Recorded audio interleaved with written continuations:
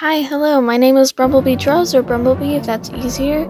Today I'm doing a redraw of Yukako from April 2020, I'm pretty sure. I get it. I've been gone for 2 months. Well, I told you I might not upload consistently because of stupid school.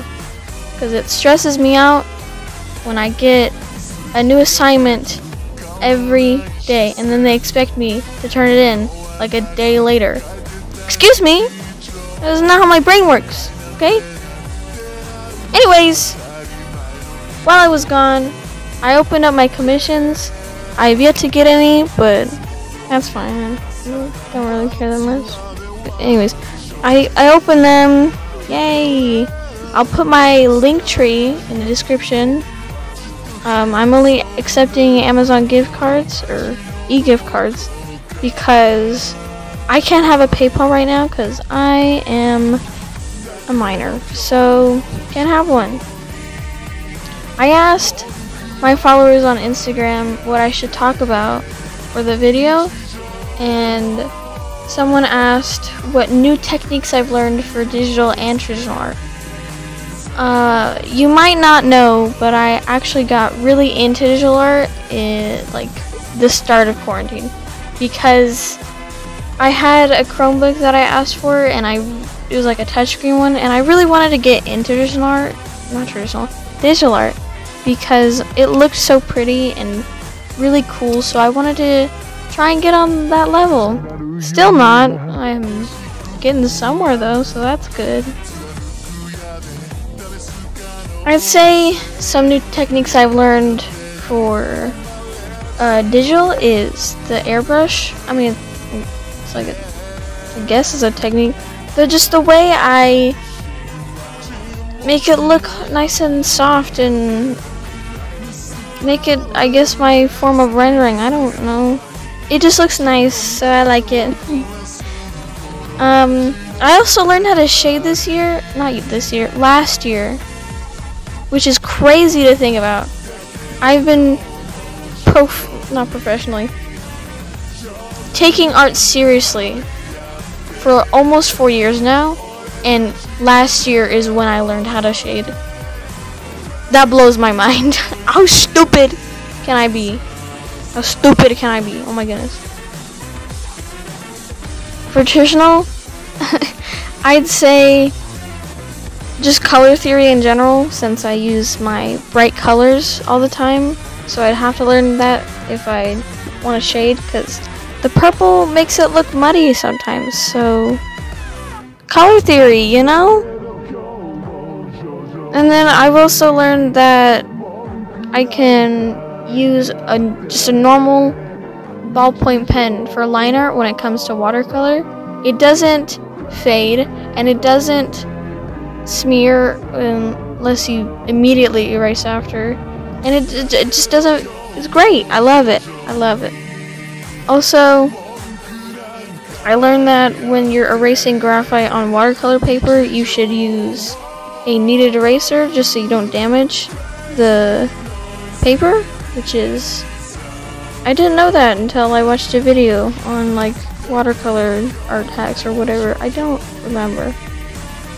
And then for both, I'd say the bright colors that I use and the bold white highlights that I do.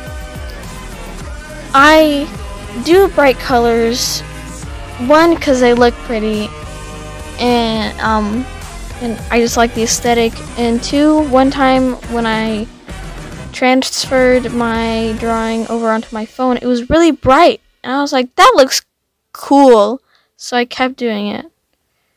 Now, on my computer, I don't like the screen. It makes it all my colors look a lot more dull. So I have to get the colors on my phone and then swatch the colors onto my computer so it looks nice and I don't have wacky colors when I transfer it over to my phone, which is a good thing, I'd say. Now, enough about art, because it's kind of boring sometimes. I recently finished the 3rd season of SAO because Netflix gave me the English dub, which makes me happy because I hate reading, and I'm also just really slow at reading.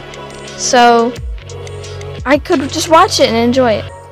Now, at first, my brain was hurting with all the fluck lights and soul stuff. It's basically a virtual world where it uses your like brain, and it takes the fluck light is what they call it, which is your soul. They take that, basically make you a character in a quote-unquote game, and you live there, and it's so realistic, which scares me.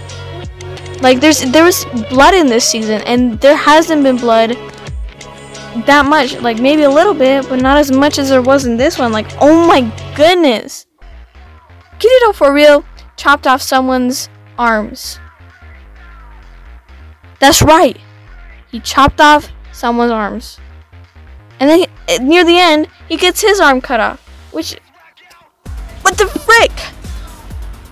And then one of his, literally his closest friend that he had in the game, quote unquote game, he freaking dies.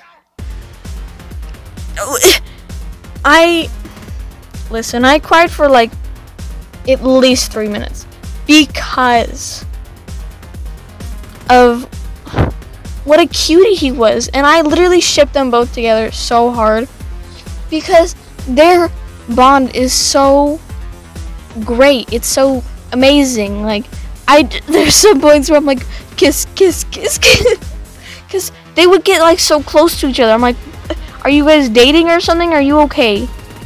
But man, the very ending gets me. I cried. Ugh. And then they leave me on a cliffhanger too. Oh my goodness. That makes me so angry. Also, for JoJo, still reading part 6 because school's getting in the way, so I forget to read it when I do have free time. Anyways, I'll stop talking because I'm annoying. Here, I'll be a YouTuber for a second. If you like what I'm drawing, and if you like the video in general, you should, consider subscribing and liking the video. That'd be very nice of you.